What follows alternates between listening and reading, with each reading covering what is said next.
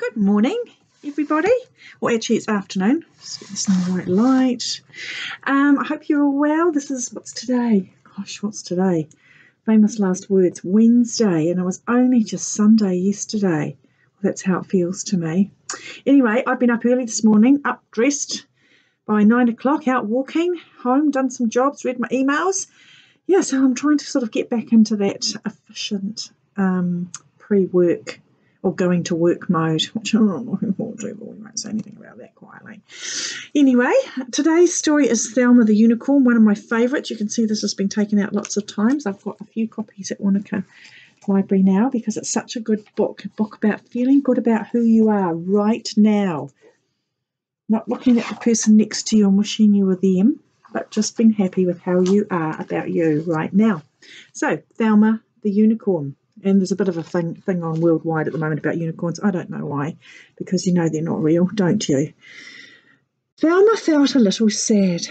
In fact, she felt forlorn. You see, she wished with all her heart to be a unicorn. I love that word, forlorn. Her best friend's name was Otis.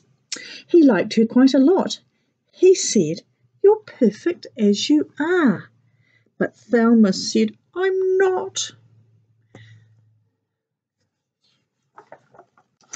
And that was when she saw it. A carrot on the ground. It gave her such a great idea. She squealed and jumped around. She took that simple carrot and she tied it to her nose. "I'll say that I'm a unicorn. It might just work. Who knows?" That's the funniest looking unicorn I ever saw. Well, as she did, a truck drove by. The driver rubbed his eyes. "Good grief! Is that a unicorn? Unicorn?" he shrieked in great surprise. As Thelma watched the swerving truck, it very nearly hit her. Would you believe that truck was filled with nice pink paint and glitter? You know what's going to happen next, don't you? Very predictable. Oh, Thelma looked amazing. She was a unicorn. "I'm special now," she cried out loud. And so a star was born.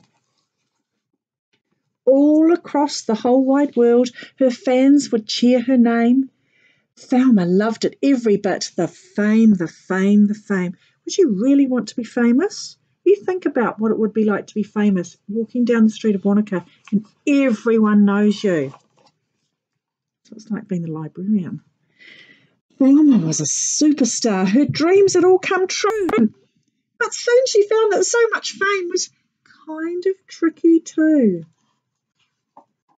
You see, her fans were mad for her. They'd scream and cry and laugh. They'd chase her everywhere she went to get her autograph. In fact, they'd chase her all day long. It never, ever stopped. No one's asked me for my autograph yet. They chased her while she exercised. They chased her while she stopped. "Please don't chase me anymore," she asked the screaming crowd. "We'll chase you all we want," they said. "We're fans, so it's allowed." By the way, I don't mind my gorgeous little monkeys from Wanaka Primary School coming up and saying hello. And some were not her fans at all. No, some were really mean. And some just did the meanest things you'd really ever seen. I don't like this page at all. Unicorns are dumb. I don't like that. That's called bullying. So one dark night she felt quite sad, that famous little pony. She said, "I thought that I would feel great, but all I feel is lonely."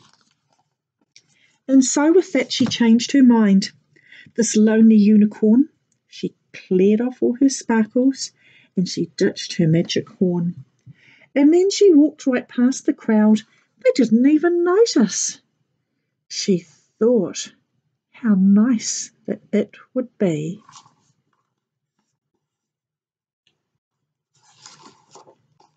to see her lovely Otis. Look at these silly people. Look, "Marry me, Thelma." They were only interested in her when she was famous. Help me be a unicorn. See, there's someone else that wants to be a unicorn as well. So it's no fun wanting to be something you're not. So here we go. Here she's back with Otis. And when he asked about her trip beneath their favourite tree, she simply said, "Oh, it was fun, but I'd rather just be me." I'm all about us just being who we are and not trying to be like anybody else. It's really, really important. And I tell you this many times in the library.